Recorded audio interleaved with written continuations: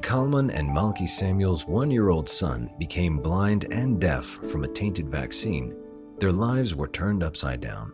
The Samuels committed themselves to helping their son, and eventually they reached out to offer support to other families with disabled children.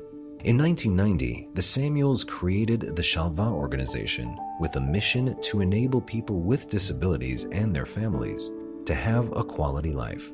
The organization evolved from a few families to an internationally recognized center of excellence with a central location at the Shalva National Center in Jerusalem.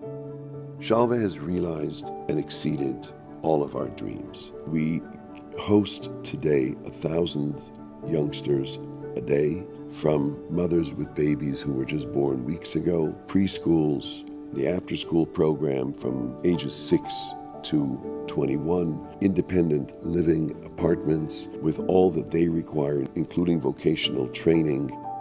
The key word at Shalva is inclusion, and every one of our programs has some major aspect of that. Malki and I realize that this is God's work.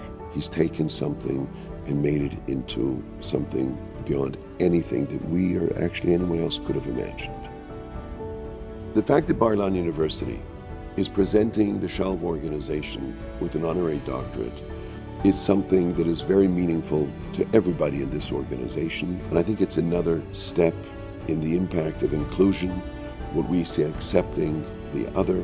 It's all made possible by extraordinary people who partner with us and make these things possible.